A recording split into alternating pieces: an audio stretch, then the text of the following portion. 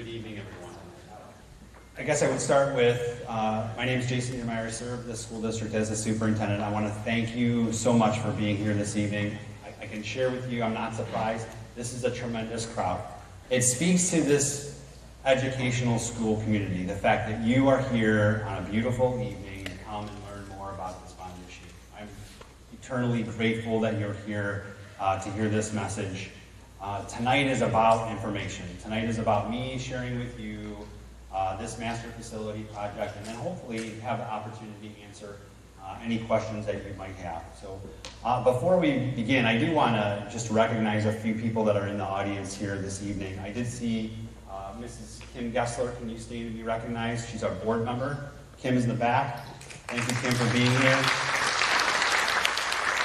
Mrs. Nancy Zelli is in the house. Nancy, if you could stand to be recognized. There you go in the back. Thank you for being here. I did not see Mr. Gilly. Our board president, Mary Weinhauer, is here. Mary. And then if I could just recognize, I know that Mr. Nowak couldn't be here this evening, but we are going to have a heck of a time this school year trying to celebrate him every opportunity that we get, because he's been working and serving the school district for 50 years. So this year is 50 years of service to Brunswick Schools. So even though he's not here, we can recognize him. I noticed a number of the individuals that came in the room are part of our Master Facility Plan Committee. If you are a member of that committee, we are a committee of 60 strong. Could you raise your hand? I know the Ivories. Excellent. Thank you, GP. Thank you for being here.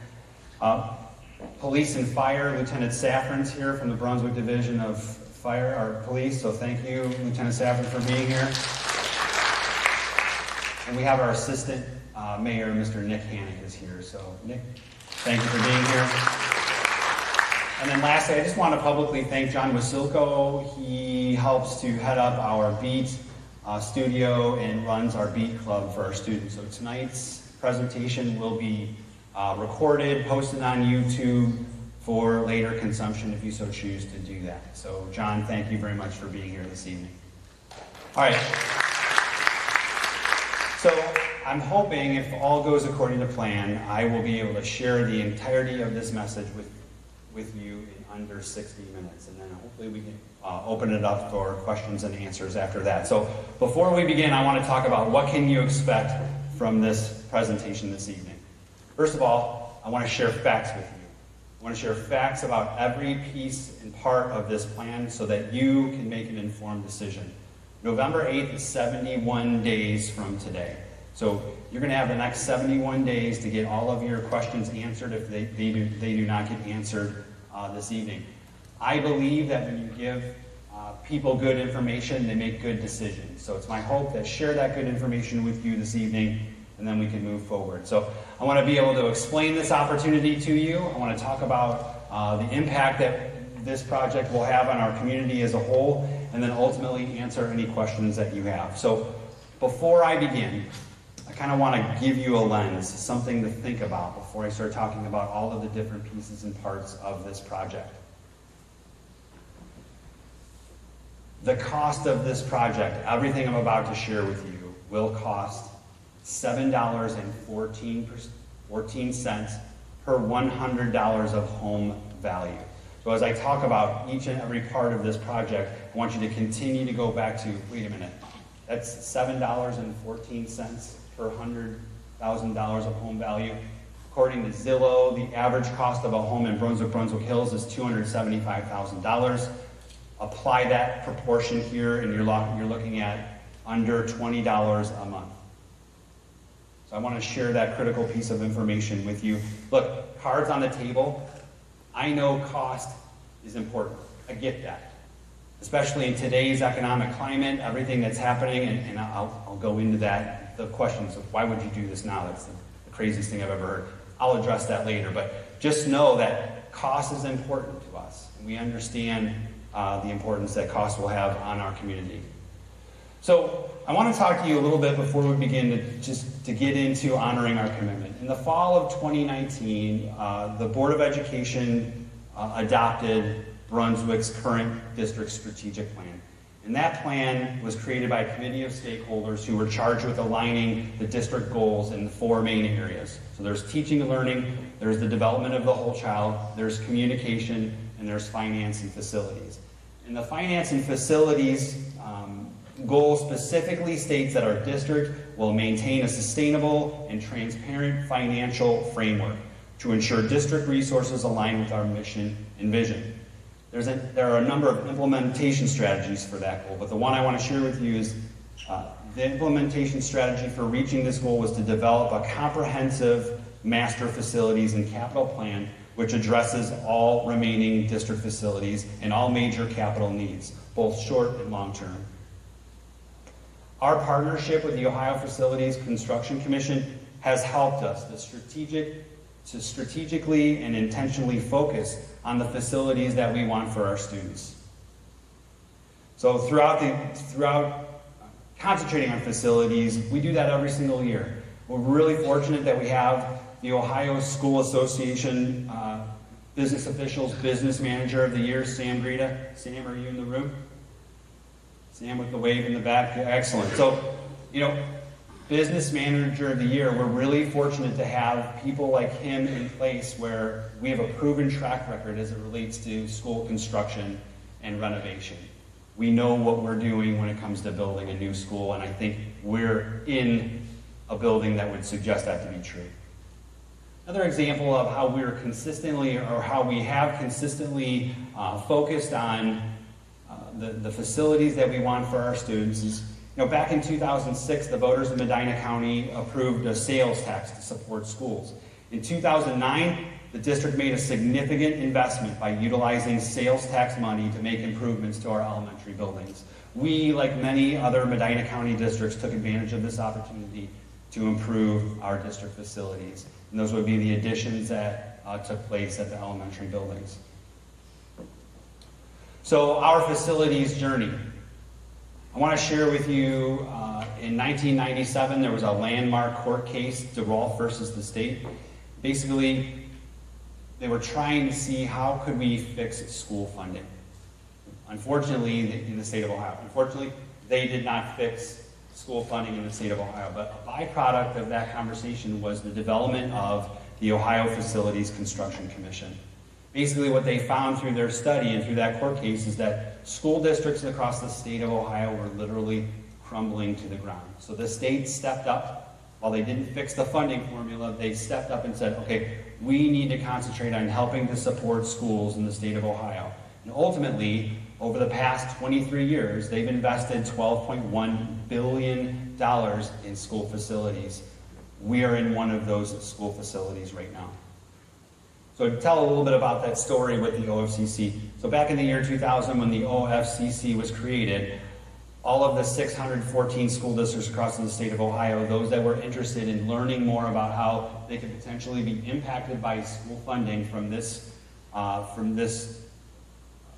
structure, basically we engaged in an enrollment study and we engaged in a facilities assessment. They sent teams to all school districts across the state of Ohio to look at every square foot of school district property to determine what would it cost to either renovate or replace our aging school buildings. So in the year 2000, Brunswick said, we'd be interested in learning more about that. And we didn't hear anything from the OFCC for a number of years. And then in 2015, 2016, the OFCC came forward and said, we recognize that you have the second and the third worst middle school facilities across the state of Ohio. We have an interest in having a conversation with you about potentially replacing your middle school. So through that process, we were fortunate. The Board of Education acted to approve a notice of conditional approval, which basically looked at entering into a relationship with the OFCC to build a new middle school. There were a number of segments in that plan that I want you to be aware of. So not only did they say, yeah, you need a new middle school, but there was also a segment of the plan that was earmarked towards potentially in the future building a new high school. There was also a part of the plan that related to elementary schools. I want to talk about that because I think I was misquoted somewhere along the line, and I want to just make sure I kind of put that to rest. So What you'll find when you work with the OFCC is they like to see school districts consolidate their elementary buildings, right? So let's close 3 or 4 buildings and build one mega elementary school. You'll see districts around us, Brecksville, Broadview Heights, Westlake. There are a number of school systems where they signed up to do that, but the culture here in Brunswick, we know that we value our community-based schools, our neighborhood-based schools. So while there is a segment of the plan that's out there, I don't foresee the culture in Brunswick changing where that would be something that we would be interested in doing. But it is a segment of our plan. And I didn't mention that earlier, and somehow I got some context added to it that wasn't my intention. The next segment of the plan, in working with our Ohio Facility Construction Commission, is the plan that relates to specifically building a new high school. So 12 months ago, this wasn't on anybody's radar, to be completely honest with you. We got an email, Mark and I got an email in January from the OFCC and said, hey, you are a segmented district, meaning you've completed or almost completed one segment of your plan. There are other segments of your plan. We would like to just kick the tires, check your health. What does a new facilities assessment look like for your school district? What does a new enrollment study look like for your district? So as we begin to have those conversations and talk about potentially moving forward with the next segment of the plan, we cooperated with FutureThink, was the group that did the enrollment study. I know that our education department worked with a number of folks from their organization to look like, what is the programming that we offer to all of our Brunswick High School students? What would that equate to in terms of square footage for a new building? We wanted to have a right-sized building based on the enrollment projection and based on the needs from an instructional perspective. What would that be? So here's what we know. The enrollment study told us 10 years from now, we're going to be 500 students smaller than we are today. So to give you some context on that, 500 students is an entire grade level of students that we are going to shrink over the next 10 years. So when we look at our facilities as a whole, we need to really look at, are we operating in a fiscally responsible manner? That's part of the conversation that I'm going to share with you this evening as well. The other part of the conversation is when they redid the enrollment of the facilities assessment, they basically went back into Brunswick High School and said, all right, based on today's numbers, what would it cost to renovate a 340,000 square foot building? We know that figure is $93 million, and we'll talk about that. See, what happens when you work with the OFCC, they determine a ratio of what would it cost to renovate versus what would it cost to start over and build new. And if that ratio exceeds 67%, then they're not even going to entertain the idea of renovating. They're going to want you to build new. When you think about that, like, look at the Brunswick Burger King. Did they renovate the Brunswick Burger King? No. They tore it down and they started new. When you look at in Medina, you drive by down Pearl Road, the Wendy's there. Did they renovate that Wendy's? No. They tore it down, and it's more efficient to build new. So the last part of the OFCC part of this plan that would be, again, funded to the tune of 39%. So they're going to give us 39% of the total part of the OFCC portion of this project. So that's the removal of asbestos and the demolition of Willits Middle School, Towsley Elementary School, and the existing Brunswick High School, and then the building of a brand new building. So I want to talk to you a little bit about this idea of what is a replacement versus a repair, or a replacement versus a renovation.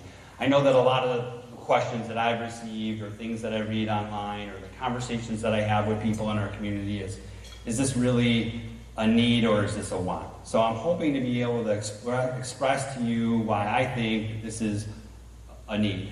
And I want you to view this question through two lenses. One, this lens of brick and mortar. Let's talk about the health of the current Brunswick High School facility and what its needs are. And then ultimately, the other lens that I want you to look through this question is, how are we preparing students for the 21st century? And is is the facility that we're currently doing that really meeting those needs? So, brick and mortar. So Brunswick High School was constructed in 1967 in the location that we currently call the East Building or the East Hall. 3 years later, in 1970, there was an addition that was added on. In 1975, a separate standalone structure was built that we now refer to as the West Building.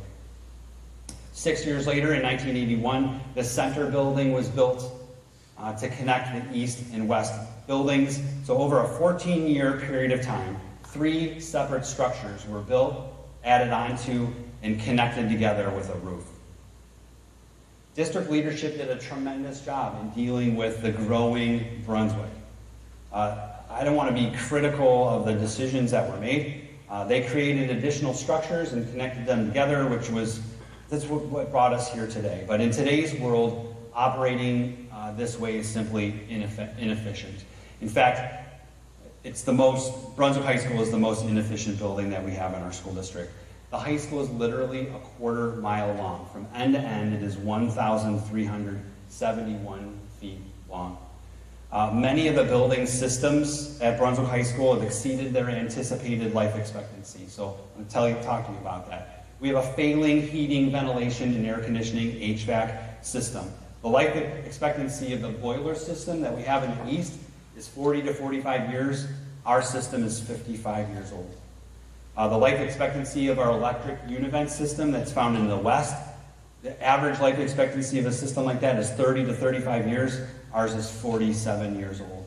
Our students have to come to school in multiple layers because the climate changes depending upon which classroom or which part of the building that you go to. That's a problem.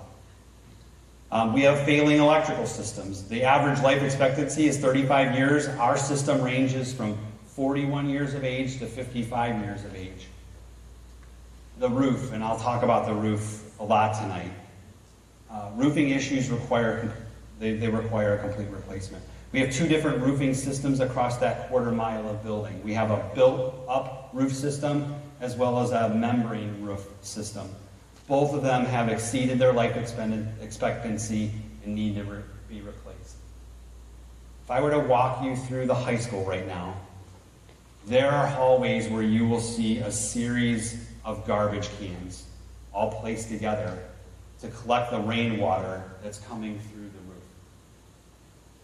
Those garbage cans are blocking banks of lockers. We have students that have to dodge garbage cans to be able to get into their locker to get the necessary materials to go to their next class. This idea of a Band-Aid solution is not fiscally responsible. We talked about, okay, so what would it take? What would it take to fix some of these aging systems? So here's what we know.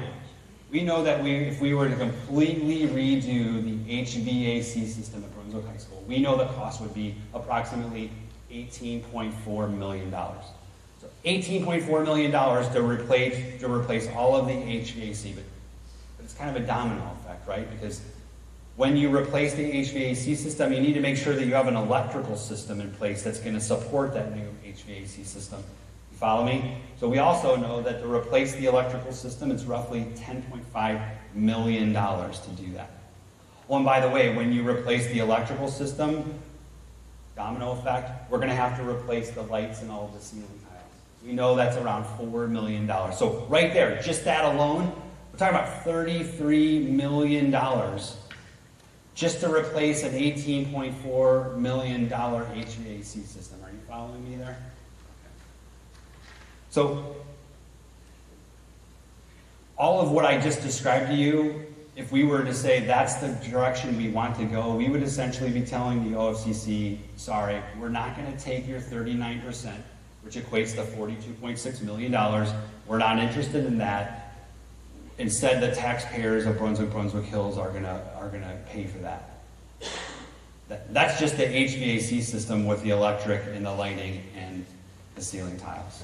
Right? So we know that there are more significant needs above and beyond just that, but that would fall completely on the taxpayer's dime. So all needed repairs cannot be done because of budget constraints. Obviously, we don't have At the end of our 5-year forecast, we know we have about $9 million. We don't have an additional fund somewhere that has millions and millions and millions of dollars to be able to make some of these needed repairs. The other lens that I wanted to talk to you about is the teaching and learning lens. When we talk about the classrooms and the physical environment that we want for our 9th through 12th grade students, I'm going to talk about what that looks like. So this past year, we participated in a process called Portrait of a Graduate. We refer to it as the Journey of a Blue Devil. As a community, over 150 people came together as part of that design team. We talked about the competencies that we want for all of our Brunswick graduates, right? So we talked about critical thinking, communication, empathy, responsibility, adaptability. Those are all the things that we're looking to foster in our students. The current high school space does not lend itself to fostering those characteristics. If you walk through a high school, you will see inconsistent classroom sizes and setups that hinder our students as they attempt to collaborate, communicate, and think critically with their peers. Simply put, the current building was not designed to accommodate these crucial skills. Don't get me wrong, our teachers do a tremendous job. They do a tremendous job fostering these competencies. I think about what would it look like if we put them in a building much like the one we are in here, where they can really focus on fostering those competencies. There's a catchphrase that we use, or that you may have heard in education, is that if you pick up any educational magazine, you're bound to read, our education system needs to prepare students for jobs that have not yet been created. Who's heard that, right? And although it's kind of a common thing to say, it's really true that the pace of change in our world is unprecedented. And our job as educators is to provide our students with the skills to adapt and to be successful in an ever-changing world. Our current building does not provide a physical setting to support us in this endeavor. One thing that always stands out when I bring people through the high school is the status of our science rooms. In these classrooms where innovation should run wild, our students can't use Bunsen burners because the gas doesn't work. Many of the electrical outlets do not work in the classrooms as well, and students are stuck behind movable tables. When I think about the pod concept that we created here, that came through a visioning of our entire school community. They came together and said, what do we want science instruction in the Brunswick City School District to look like? Okay, now how can we create a space to make sure the space meets those needs? When you look at our project labs across all of our pods, those are 1,200 square foot classrooms that have sinks and storage and flexible furnishings to really get students to collaborate. They're just conducive to that kind of learning environment. I'm not going to call it a lens, but the last thing I definitely want to share with you when I think about this as an opportunity, right, for our new high school, I want to talk about safety. I know school safety is on everyone's mind. I know for me that couldn't ever be more true. Our high school is 55 years old. Safety advances have come a long way since the high school was first built. This opportunity to provide the most state-of-the-art safety features for our students and staff is something that this project would offer.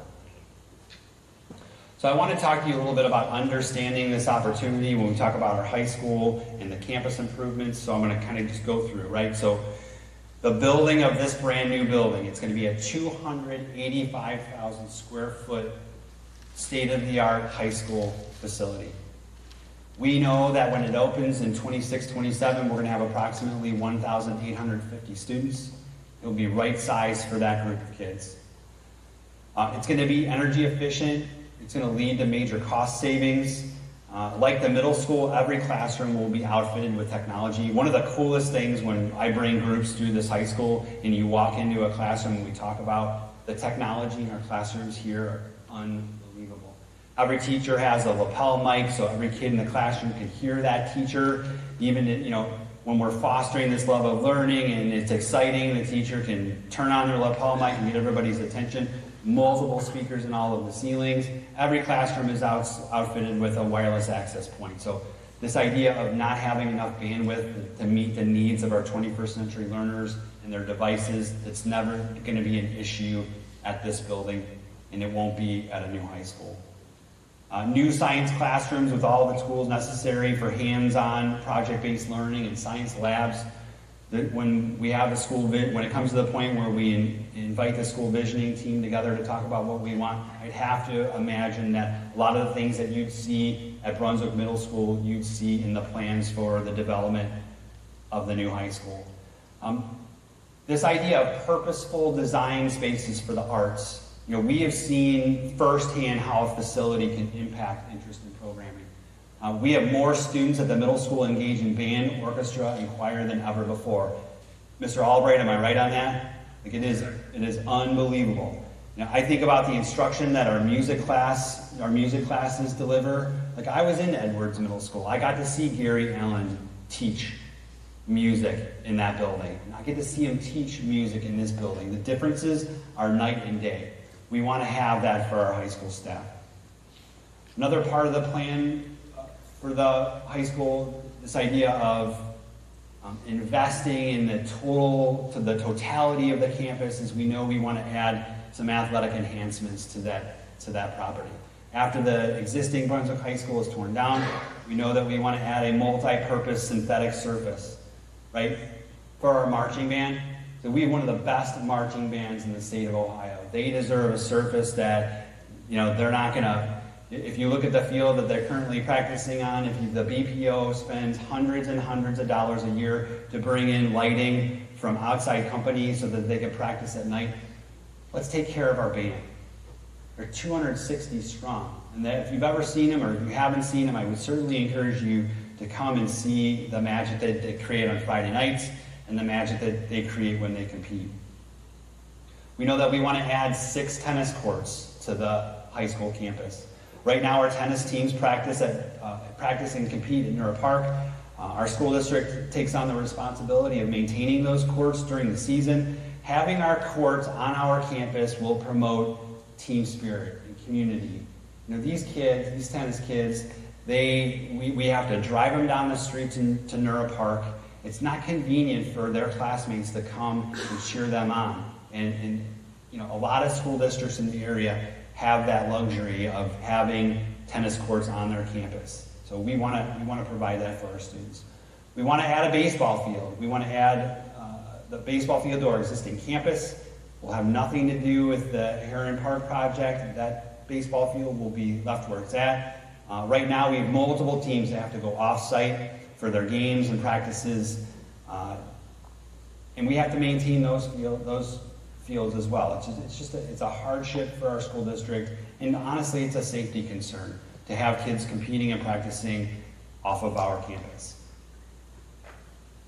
So really, our interest is making sure that we utilize our campus and we keep our students on our property. Another part of the opportunity is site improvements to elementary schools. So I'm going to tell you about this. With the closing of Towsley Elementary School, which I'll talk about, we know that we have 313 students that are in that building currently. At the end of the 22-23 school year, we know we're going to close that building. We also know that the lion's share of those students are going to go to Huntington, Applewood, and potentially a small pocket over to Kidder Elementary School. We know that we want to add 4 classrooms to Applewood. We know that that's going to provide us with the flexibility in that building to be able to deal with fluctuation in enrollment. We also know that we want to put a parking lot over at Applewood. If you've ever been anywhere near Applewood at the time of arrival or dismissal, here's what I know you will see. You will see hundreds of cars of parents trying to take their children to school and drop them off, right? Because in today's day and age, a lot of parents, that's their opportunity to have a conversation with their child before they drop them off for the day, right? But we have hundreds of cars coming in and out of Applewood. We also have 9 school buses that are coming in and out of the same spot. Oh, and by the way, any child that lives within a mile of Applewood Elementary School are having to walk to Applewood. There are no sidewalks in that area. So we have hundreds of cars, 9 buses, and lots of kids. It's just from a safety perspective, that makes me nervous. But what I'd like to propose as part of this project is we build a 72-spot parking lot on the Applewood property. We would be able to separate our bus traffic and our parent traffic. We'd be able to get the buses in and out safely.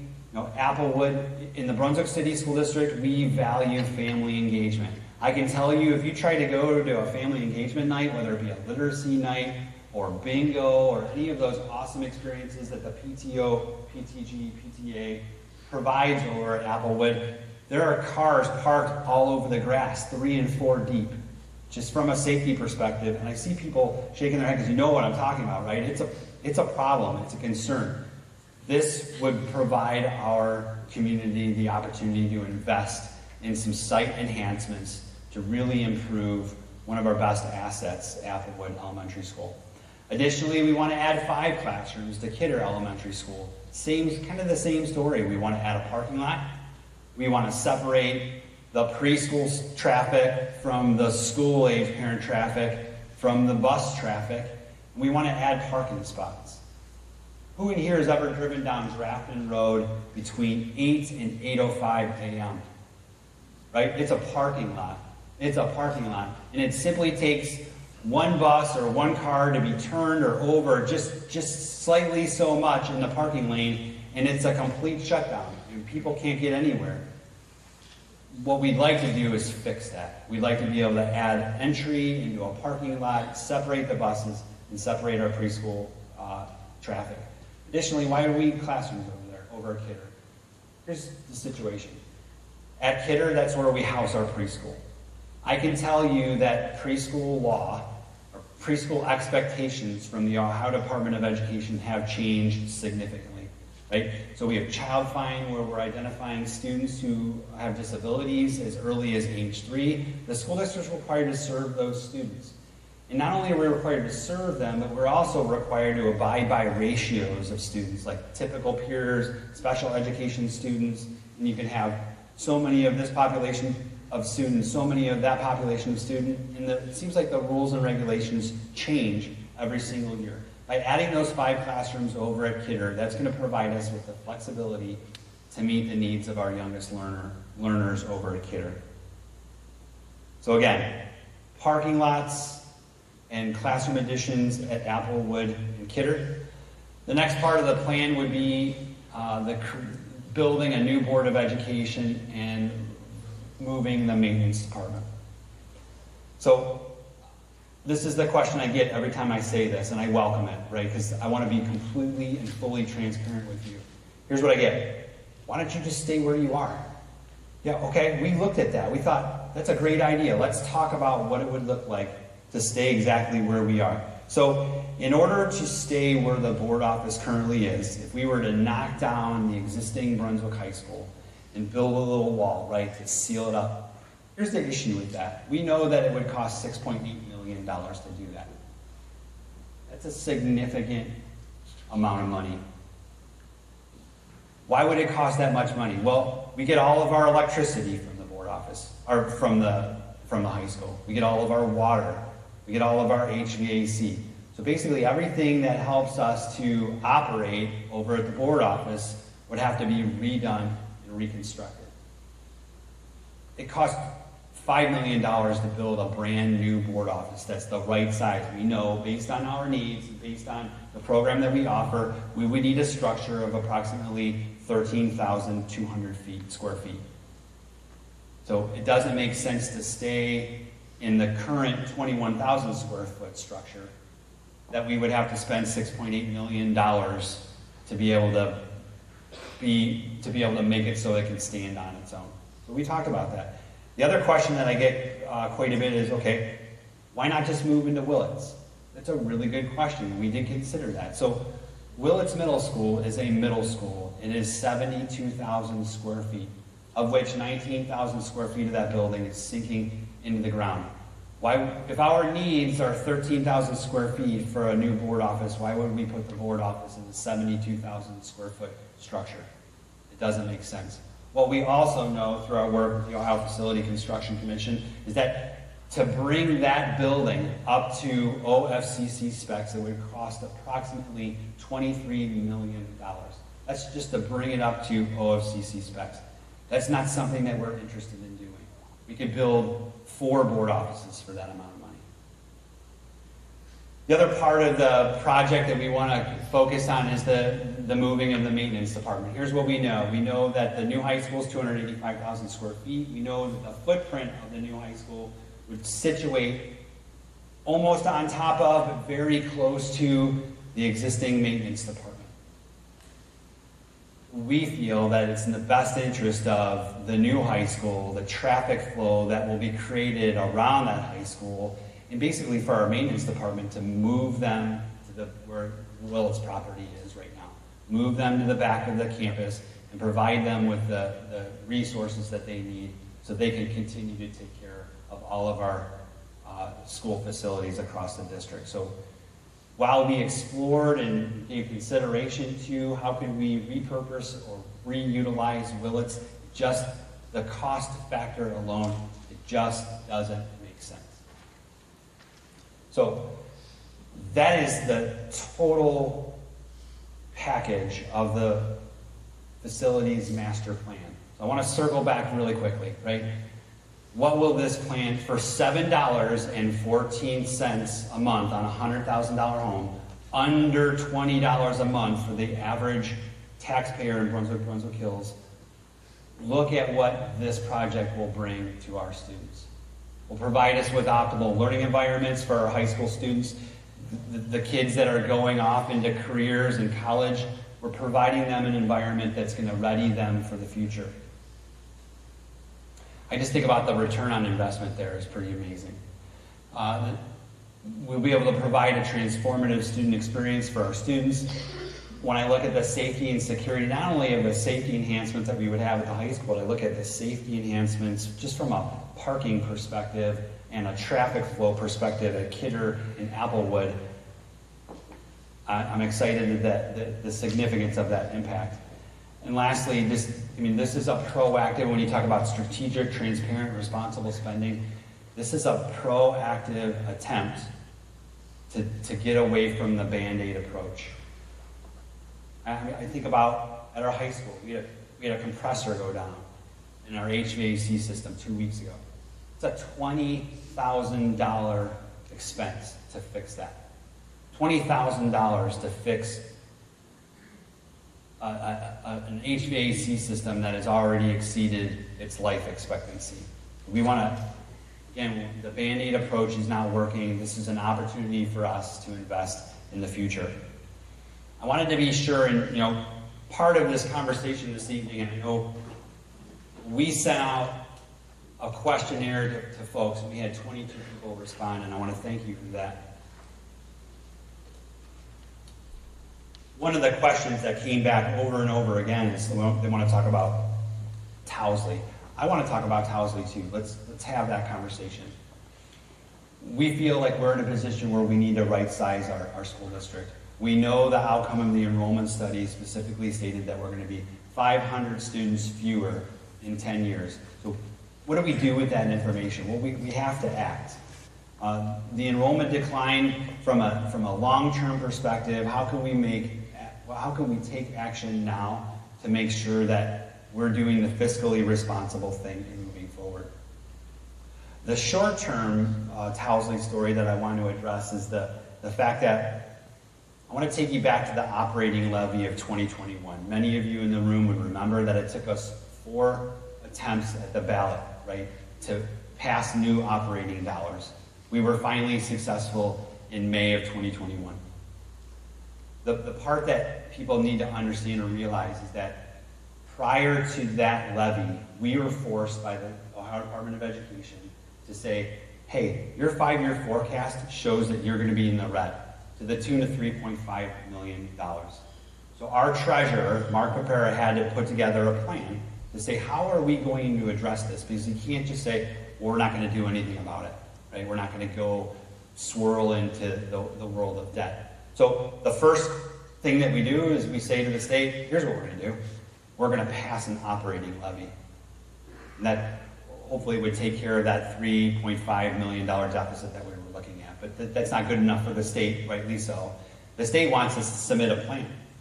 So we got together, Mark and I and the team, and said, okay, what would this plan potentially look like?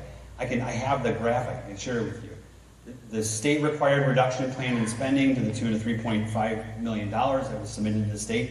Here's what that document entailed. We were going to cut all busing to state minimums. In the state of Ohio, state minimums are 2 miles. In the Brunswick City School District, we operate at a 1 mile radius to the building, but the state minimums are 2 miles. We were going to, at the time, not restore high school busing. So you remember, we had to cut high school busing as part of a previous plan to kind of take care of the budget concerns that we had. This idea of we knew we were going to ask for the amount of millage that was going to help us to be able to reinstitute high school busing, which we're really happy that we were able to do. But at that point, we were going to have to say, no, we're not going to be able to do that. We knew that we were going to have to eliminate approximately 70 jobs. We knew that we were going to have to eliminate and or reduce extracurriculars and clubs. We knew that we were going to have to eliminate early bird classes for the middle school students. What's an early bird class? So this building opens about an hour early every single day, and we have about 270 students who come into this building and get foreign language instruction prior to the start of their school day. Something that's very unique to Brunswick. A lot of school districts just say, if you're going to offer it at the high school level, do it during the middle school day. But no, it's a really nice feature for our middle school kids. We knew that was something that we were going to have to cut.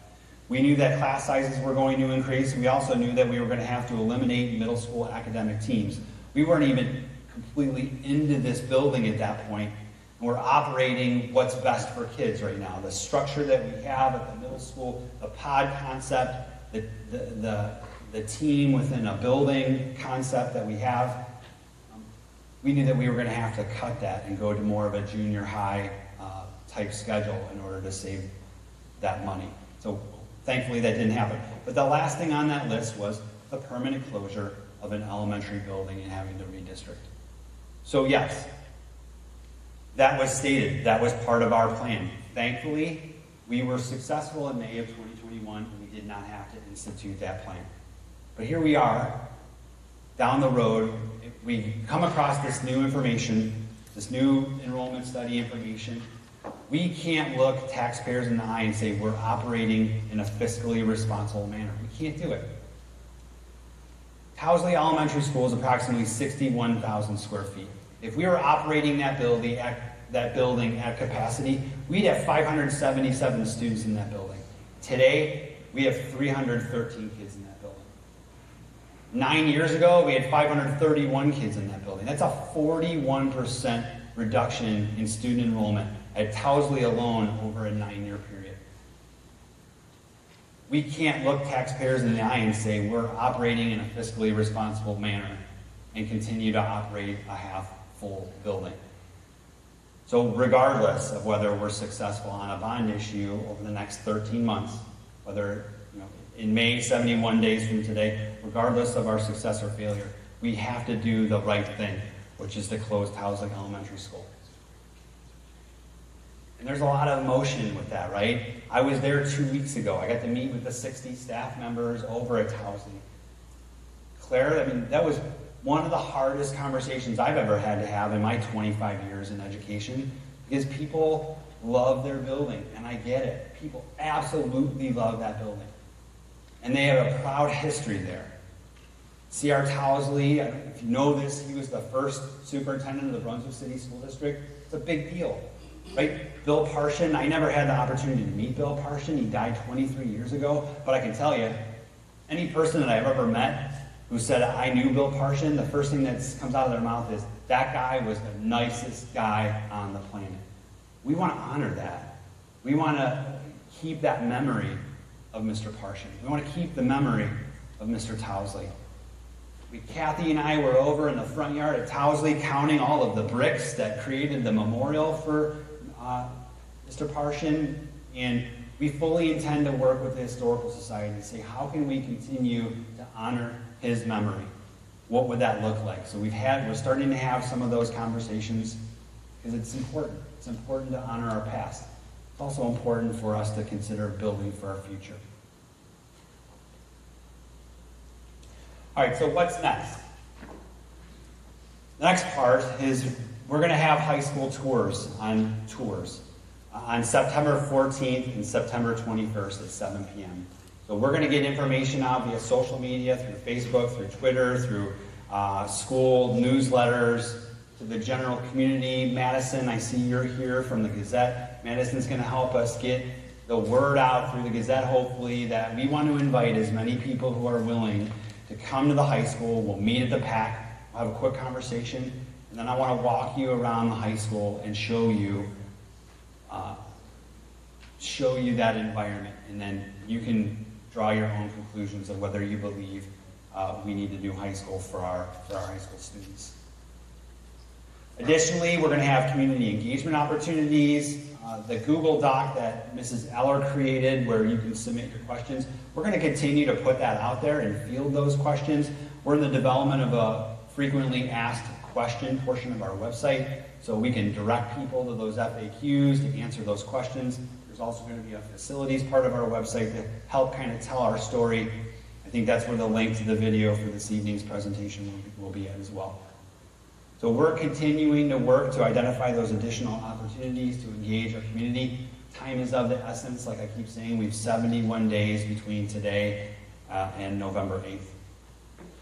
So now we're going to transition into the question part of this conversation. Again, I'd like to thank the 22 to 25 people that did leave us questions. We did have the opportunity to address many of the questions that we had through this presentation. It helped us, right? Mrs. Cucarola-Brown, your presentation during the public comment portion of the board meeting really helped us put some perspective on the story that we're trying to tell. So I'd like to publicly thank you for your comments, because that was very helpful. So there were definitely some themes that were put through that Google Doc. One of the questions was, what is the difference between an operating levy and a bond issue? I can tell you, in all of the years that I've worked in public education, trying to explain how we fund schools in the state of Ohio is very challenging. Operating versus renewal versus bond issue versus sales tax, it's always an uphill battle. So I guess the easiest way to answer this question is, bond levies are different than operating levies in that the money raised can only be used for capital purposes, like construction. And that's the bond issue is what we're talking about tonight. Bond levy money cannot be used for salaries or other operating expenditures. They're restricted funds. When you talk about operating levies, those are the monies that raise sufficient funds to help operate the school district. Salaries, equipment, those kinds of things to help operate a school system. The next question is, why would you put a bond issue on the ballot right now? Timing's great, isn't it? The timing is just absolutely awesome. So, I mean, elephant in the room, and transparent. I'm going to be transparent with you. Elephant in the room. Yeah, we're aware that property values in Medina County have increased. We're aware of that. Does that help us? Not necessarily, but at the same time, let's unpack that a little bit. So, first of all, it wasn't our choice. Yeah, when they sent us the email, we said, we're interested in hearing what you have to say in the next segment of our plan. Fast forward 6 months, and all of a sudden, we're approving to move forward, to go on the ballot in November. But this 13-month window that the OFCC to raise the local share, 61% of the local share, we have 13 months to do that. So the question I get is, well, what happens if you're not successful? That's a really, really good question. So here's what happens if you're not successful. You become what's known as a lapsed district. If you become a lapsed district, you go back onto the list, and there's no guarantee of when they're going to call your number again. But it's really interesting. There were only 5 school districts across the state of Ohio this year that were selected to receive funds from the Ohio Facility Construction Commission. One of those 5 districts was a lapsed district. Back in 2004, they were not successful in raising their local share, and they became a lapsed district. And then over the course of the next, I think it was 14 years, they worked with their community to talk about why it would be a really good idea to continue to entertain the idea of working with the OFCC to raise the local share. And then they were successful. I want to say they were successful in 2018. They were successful in raising that share. They reached out to OFCC, said, hey, we were able to raise the local share. And then 4 years later, they were named this year as one of those groups. So I don't know that Brunswick High School has 18 years that we can gamble with that bet, but I'm just, full transparency, that's how, when you work with the OFCC, here's what I know for sure. There are no guarantees. So I'll leave it at that. So here's what we know. Home values would increase. Straight from the auditor. The auditor states that while home values will go up approximately 27%, the resulting taxes will not. We got permission to be able to say that. The general rule of thumb, for every 10% increase in value, it results in approximately 2% increase in taxes. You referenced there was a great article in the Medina Gazette about this topic. Madison, nice job. So I would continue to look at what does that mean for me. My taxes went up 30%. The portion of your taxes would increase potentially 6%. So at that point, I think I'm going to leave this one alone. So at this time, we're going to open things up for audience questions. If you have a question that you would like to ask, I would ask that you raise your hand. And Kathy's going to come over, and I'm going to do my best job to try to answer the question that you have. And if I can't do it, if it's a financially related question, our treasurer, CFO is in the audience. Anybody have any questions? I was going to say, wow, I really covered all the bases there. Awesome. I've got a couple of them. Do you want me to ask them all? How about we go one at a time? So the first question I have is, did the school district consider an income tax levy that would exempt retirement and Social Security income as opposed to a bond? And if so, was there any determination of maybe what kind of tax that would need to be, like a 1%, 2%? Lots of other districts have that in the state, mixed reactions and responses. But I do know some districts in other parts of the state where there was reluctance to pass a levy due to the aging population had some success with that. That's a great question for our treasurer. It's a great question. Mark, you're on the hot seat. There you go. Yep.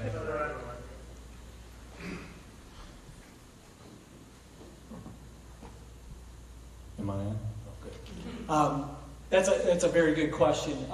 We have looked at income tax levies as an alternative to the traditional levies in the past. Most school districts, when you pose the income tax levy, the biggest issue you face, the biggest hurdle you face, besides obviously gaining ultimate approval for that levy, is the senior situation. Because incomes, obviously at that stage in individuals' lives, usually on a fixed type income, they're very concerned about those. There is a school district income tax that has some exemption permissions. However, those types of levies, the income tax amount that you would have to levy traditionally is higher to cover for that. They don't tend to be as popular. And we did some research on this at the whole state of Ohio. Years ago, I was part of a school district that had an income tax, very unique community, but there's a very small minority in Ohio that traditionally raise operating monies through income tax. Using an income tax to support a capital issue is not very typical. That would be kind of unusual. And in our particular circumstance where we have 13 months in order to raise the local share, we also consider the viability of, this community has never had an income tax levy for schools. We have a sales tax, obviously, in Medina County. That takes education. It takes a lot more sessions than one or two in a community to explain that to all the constituents so they understand it. You get that level of trust, and then ultimately, hopefully, you gain the support. So, obviously, not obviously, but the most economical way and the lowest cost is to petition the voters through a bond issue. We can stretch the bond issue out. There's a mathematical equation that allows us to stretch the bond issue out, and it's based on the project you're intending to build. So the more bricks and mortar in the project, the longer you can finance that issue, obviously. It's just like similar to building your home. You have a 30-year mortgage. We're able to do something very similar with the bond issue. We can stretch that bond issue. This particular bond issue would be the duration would be 37 years. So, yep, absolutely. Do you have any information from the county auditor about how the bond levy would affect residents that are currently receiving a homestead exemption? Will their taxes increase the same rate or not at all? How does that affect them? The homestead exemption for any new levies has been eliminated. There is a new homestead exemption. I think it was $25,000 threshold. That will still be intact, so that will have no negative effect on this proposed bond issue. I think it could help people to understand that. That might be a good point. Very good question. And realistically, in 13 months, how many bites at the apple do you think you have possibly? Like, how many times could you possibly, worst case scenario, need to go back to the ballot if we have to go back more than once? How many times do we have to do that, you think, in 13 months? So the optimistic side of me would say that we're going to do such a good job telling our story and informing our community that they're going to look at this like, wow, this is a no-brainer. But here's the answer to the question. I don't have a crystal silver ball. I don't have a crystal ball. I can tell you this though. The leadership of our school board will come into play where we look at the results in November and then we have conversation about what we think is the just right next step. I just didn't know if there was only certain periods of time that you were able to call a special election. So here's what we know. We know November 8th is 71 days away from today. We know that May, I think it's May 3rd, 2023 is a couple hundred days away from today. If we're not successful in those two, there's potentially a special election in August. That's really hard. Special election is a significant challenge. And again, I can't speak for the board. All I can say is that they're going to really sink their teeth into what's the best next step for our school district.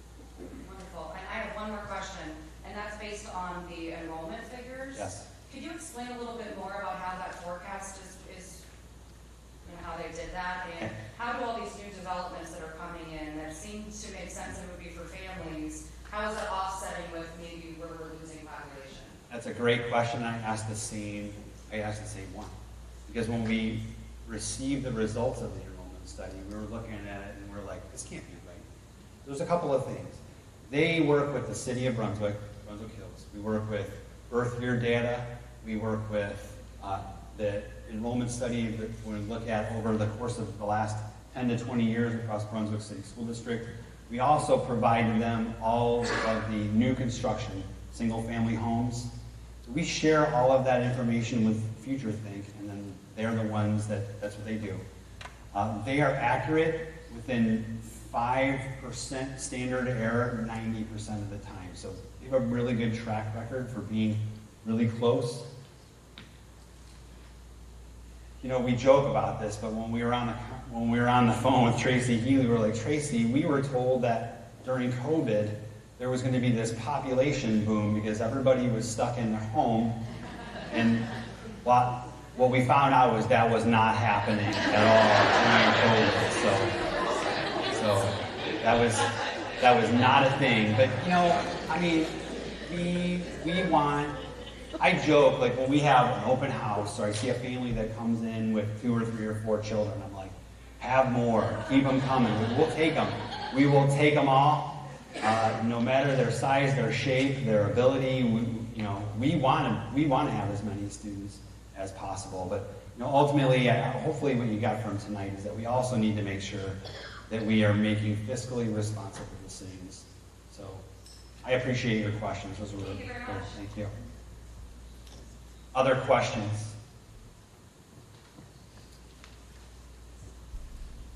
Mr. Horn, proud Brunswick Rotarian, hands out. dictionaries to all of our third graders across the school district. Thank you so much for being here.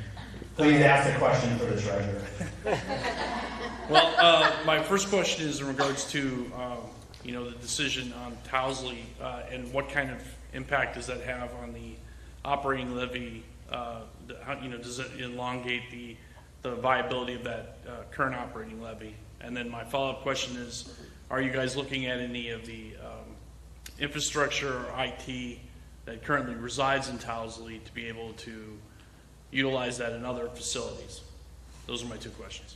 Very good question, and I want to apologize because I want to take a step back to that conversation. I'll finish the story. I apologize. So when we met with those 60 staff members over at Towsley, here's what we know. We know that we have 313 students at Towsley. We know that they're going to have to go to a new location. We also know that they're going to need to be taught in that new location. It's not like those 60 people are going to be reduced or reduction in force or let go. We're absolutely committed to the best of our ability to do everything in our power to hold those staff members safe and moving forward. Wanted to make sure I mentioned that. It's not like we're closing the building, good luck. We're committed to our staff and committed to making sure that they're held harmless to the best of our ability. Now, to answer your question specifically, Mr. Horn, here's what we think we know. We know that from a utilities perspective, where we look to potentially save across the school district with the closing of Towsley, potentially approximately $90,000 a year in operating expenses from a utilities perspective. And then as far as the technology that's in the infrastructure at Towsley, to be honest with you, like all things technology, the minute you take it out of the box, it's already expired, it's already extinct. But I can tell you this, we have a committed technology department that's going to look at every single server, every single access point, every piece of technology in that building to see if it can be reused in another location across the district. And thank you for your service to our third graders, Mr. Horn. Appreciate it. My pleasure. I have a couple of questions. First off, on the operating levy that you mentioned that is already in place, have you looked at how much money we're going to get off of the current rate going up?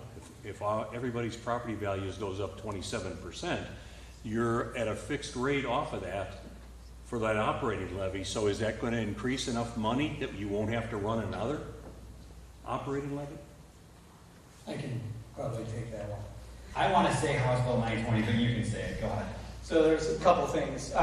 One of the misnomers is we have most of the millage in the school district is voted levies. The community voted in millage to support our schools. When property values increase, there is a law that was put on the books back in the 70s when inflation was running rampant. It's called House Bill 920. A lot of you have heard either me speak about it, former treasurer speak about it, or superintendent at meetings like this. Essentially what that means is as property values increase in our community, the auditor actually rolls back the millage rate on those levies. So you pay less on each one of those voted levies.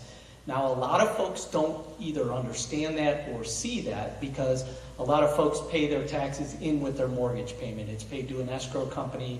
A lot of people honestly don't even look at their tax bills. You can look at your tax bills. You can go right on the auditor's website if you're interested, and some folks do, and they've had these questions over the years. So essentially, as the property values increase, they roll back the millage rate. The only amount of inflationary increase the schools obtain is a very small amount of millage. We have 40-some effective mills levied here in Brunswick for our schools. Only 4.9 mills of that total amount of millage levied for our schools is not subject to House Bill 920. So as a result of the increase, I think the auditor, if I referenced him correctly, said about 27% increase. So I did the math on that. That'll generate about $1.4 million for the school district. 1.4, just to put that in context, $1.4 million is less than 1% of our overall budget or our annual spend. So we do recognize we will receive that, but I should tell you that there's no surprise that property values are looked at by the auditor They typically look every 3 years. There's what's called a update, reappraisal cycle, which we are in now. And then in another 3 years, they do a 6-year look-back period at all the property values. I anticipate that when I provide our financial forecast for the district, for the board. So I've already anticipated we likely would have seen some sort of increase during this time period. So I've accounted for that in our operating projection. So when we proposed the last operating levy, I did estimate some sort of increase for this upcoming appraisal, as well as in another 3 years as well. So that's already been factored in. That amount of money would not generate enough to cover the debt service on this. So it really, in addition to not covering that debt service, I've already factored it into our financial, for our operating needs. So it's like robbing Peter to pay Paul on that. I didn't assume that it would be money to be used for this. I'm more worried about, I mean, obviously, there are two things that are most important here. Teaching our kids, which is our teachers, and making sure our kids are safe. But if we're gonna pay for a bond issue here, and then have to come right back with a levy for operating expenses, and I see already from the projections that you guys are looking at as far as adding to school buildings and the trouble you're having with traffic. Medina County, especially Brunswick, is going to be forced to put in more sidewalks. Otherwise, the safety of our children will become more and more of a question. And if you're going to do that, the city's going to go back to a bond issue. Or else they're going to charge a specific amount to each homeowner that's going to have those sidewalks put in. So there's multiple questions here about how to spend the money. I fully understand how you presented this. And my biggest question is, because on my street, half of the people, half of the families are on Social Security or a limited budget. And all of them are going to have, whether they make this happen or not, and sooner or later, they're going to be forced to pay for sidewalks and some other things to accommodate the schools. So the questions you're answering here are not everything that people need to know. And people are thinking about it. I'm going to be honest with you. We've already had a meeting on our street. Were that many of us are retired already and on a limited income? We're not sure we're getting everything we need to from the city. I've lived here for 47 years. My daughter's graduated from Brunswick. I have never, ever not voted for something that the schools wanted. I hate to tell you, but the majority of my friends and the people on my street are going to vote against it. Strictly because of the dollars it's going to cost them. This is the wrong time to be doing it. And I'm sorry, I understand you're forced into this situation. But people are being serious about money right now. The way inflation is going up. Well, I'm sorry. Yes, no, you don't have to apologize. I certainly appreciate your comments. What I can tell you to kind of go along with the question you asked is, in assuming these reappraisal increases, and while it's a relatively small amount compared to our total operating budget, it will help to extend us. I can tell you, I know you mentioned the concern is, well, if we're proposing a bond issue now, are you going to come back in another year or two for additional operating dollars? That is not in our forecast. We've leveraged we were provided some federal funds that helped offset some of our expenditures. We had our schools in a virtual environment for a certain period of time, which helped achieve economies. That has helped lengthen our financial outlook. So as far as an operating levy is concerned, that is not on the near-time horizon. We provided a commitment to our taxpayers when we passed this last operating levy. At a minimum, this was going to last 5 to 6 years. I believe it will be longer than that. It's just, as a financial officer, I obviously, my major concern is the 7,000 students we educate on a daily basis, or 6,000 to 7,000 students on a daily basis. I need to be responsible to our taxpayers as well. I can't allow our school district to get into a dire situation or a surprise situation. But my estimation with my current forecast is we are going to be fine for the near future. So I can honestly say here, as your fiscal officer, we are not going to be on the ballot in 2 years for operating rate. hopefully that answers some of your question, but I understand your concern.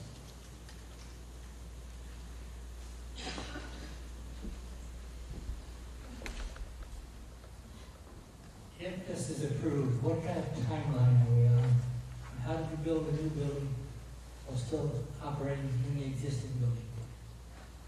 That's a really good question. So, right now, if all goes according to what we think the plan would entail, we would look at opening the new high school in the 26-27 school year.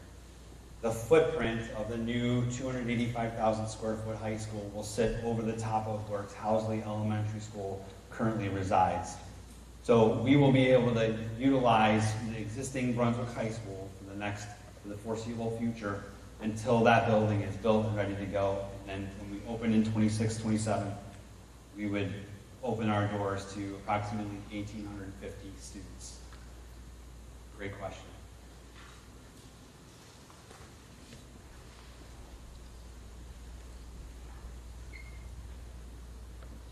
Has the school district done a calculation of the housing affordability threshold? Because as the gentleman said here, people are being, taxed this increase. How is that going to affect the housing affordability threshold where people are basically going to be taxed out of their homes with an increase? That's a great question for our treasurer. Well, I think what we've done is we have obviously a plan. We've put a dollar figure to that plan. We've tried to make the most fiscally responsible plan, not only looking at the immediate opportunity that the state has presented us, but also, as Superintendent Niedermeyer mentioned, we're looking at everything district-wise. We really want to finish up the master facilities plan at the most cost-effective way for the residents in our community. We could choose to isolate the biggest portion of the plan, which would be the new high school. But I think that would be a little foolish not to consider all the long-term needs, because I think extending those or waiting to pursue those opportunities instead of now will cost a lot more. I can tell you we had information on our assessment data. Literally 18 months ago, the costs have gone up 20%. Now, will that trend continue? I don't know. In the near future, it could. We're still, as a school district, I can tell you, experiencing supply chain disruptions. We're seeing inflationary increases in our supplies, materials, even equipment costs above and beyond just delays. And vendors obviously can use that to their advantage, some of them. We have good relationships with a lot of others that are working through that with us, but it still costs us more to operate. So we're trying to respond to our issues, whether it be safety and security, whether it be our long-term needs of our facilities, and trying to do that in the most economical manner. And we believe this plan accomplishes that. We understand what's going on in the economy now today, but I hate to make comparisons to other school districts, but there are other school districts in the area with a plan very similar to ours, about $100 million. There's one $200 million. The millage amount for that plan and the cost for that plan is triple what we're talking about here. So I can tell you as your fiscal officer, we have a real value here in Brunswick. One is obviously the size of our tax base. So we can do a lot from a cost perspective for a little cost versus some other communities that, in order to accomplish the things we're talking about, would be very costly. Great question. Thank you, Dakota. Any other questions? Mr. Horn. Sorry. And I apologize if you may have addressed this, I was tardy. Was there any consideration or looking into collaborating with the city in regards to maybe a Wadsworth, Medina model, rec center, high school combination facility similar to that?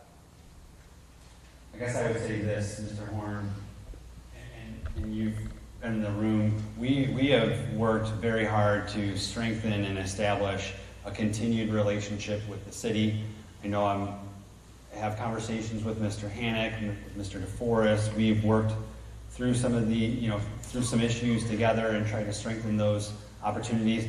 We have not specifically had conversations about this particular project with the city at this point. Good question.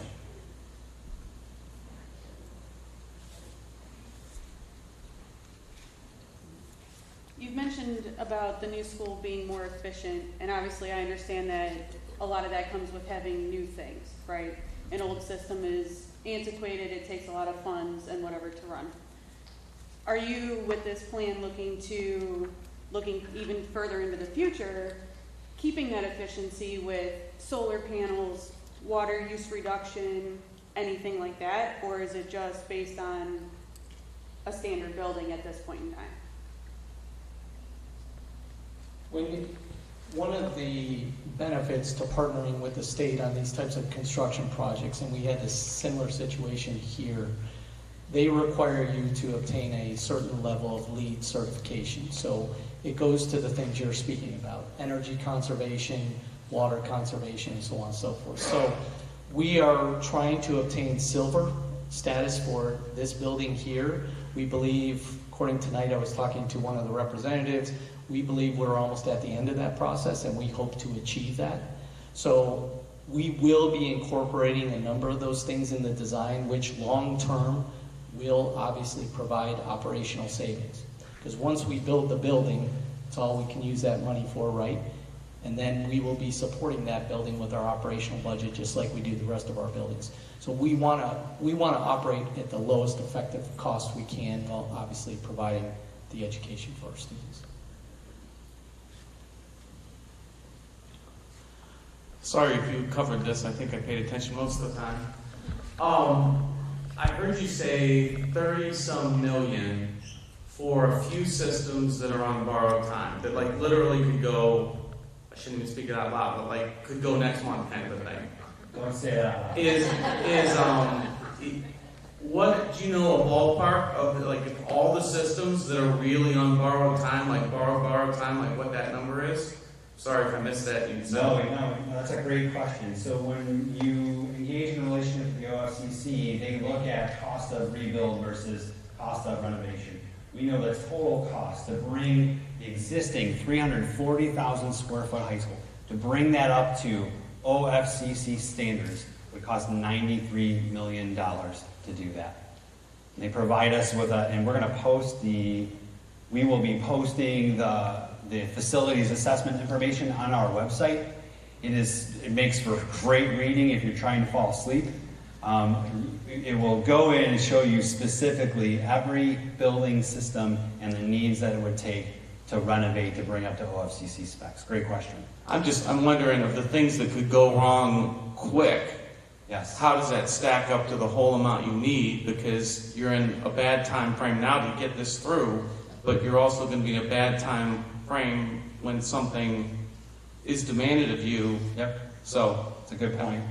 We're thankful, we have members of our maintenance department here, Mr. Kelly, who leads that department. They do a tremendous job. Our staff are unbelievable. So between maintenance and custodians, we do everything in our power we've been using, unfortunately, the Band-Aid approach. So hopefully we're not in a position where it's that dire where we need to find $33 million to put in a new HVAC system, the electrical system to support that HVAC system, and then lighting and ceiling tiles. Well, just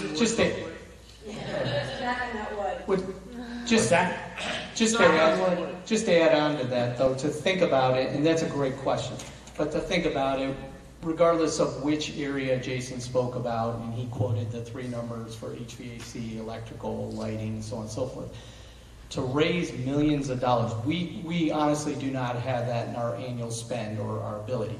What would we have to do then if, God forbid, that happened? We would have to go out and issue debt. Now, keep in mind that debt would be at 100% of our cost. And what we're talking about here is issuing debt, but having the state pick up 39% of the tab. So We've considered that. Obviously, that's a great question, but that's some of the long-term financial thinking that has gone into this piece, to, you know, in contrast to that. Thanks, Alex. Good question. Just to piggyback real quick, what was the total new construction project cost portion? So the total OFCC part, the state-funded part's about $109.5 million, of which they're going to pick up 39% of that cost, so they'll essentially write us a check for $42.6 million. Great question. So as we finish up our conversation this evening, I just want to say this to you. Mrs. Aller, our community relations person, will go out of her way to make sure that we are continuing to flood our Facebook, our webpage, our social media accounts. If you leave this room this evening and you have a thought or a question that you want to have answered, I would certainly encourage you to please use that Google Doc and give it to us, because we want to make sure that we inform the community. We want to give you as much information as possible so that you can make an informed decision 71 days from today. So at this point, I want to thank you very much for being here this evening, and at any point, feel free to reach out with additional questions, okay? Thank you very much.